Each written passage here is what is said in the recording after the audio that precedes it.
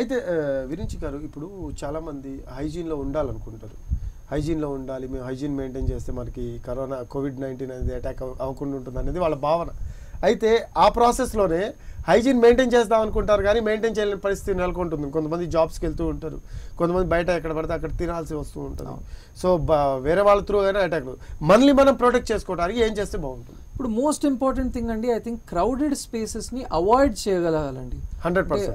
At least మనం work కాకుండా ఇప్పుడు స్పెషలీ మన హైదరాబాద్ లాంటి సిటీలో ఇప్పుడు వీకెండ్ వచ్చింది అని అంటే మాల్స్ కానివ్వండి, లేకపోతే థియేటర్స్ కానివ్వండి, నైట్ క్లబ్స్ కానివ్వండి, రెస్టారెంట్స్ కానివ్వండి, ఇవన్నీ కూడా మనము ఎంటర్టైన్మెంట్ కోసం చేస్తున్నాం. సో ఇటువంటి వాటిని మనం ఎంతవరకు తగ్గించగలము అన్నది ఫస్ట్ ఇంపార్టెంట్ థింగ్.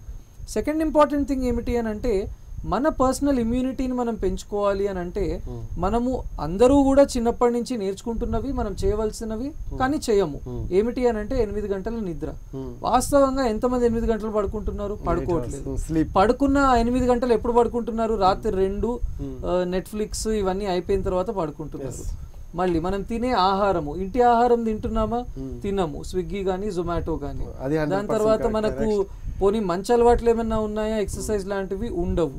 ఇవి కాకుండా వీటికి యాడ్ ఆన్ అలవాట్లు ఆల్కహాల్ కానీ, సిగరెట్ కానీ, గంజాయి కానీ. So this is where we talk about immunity.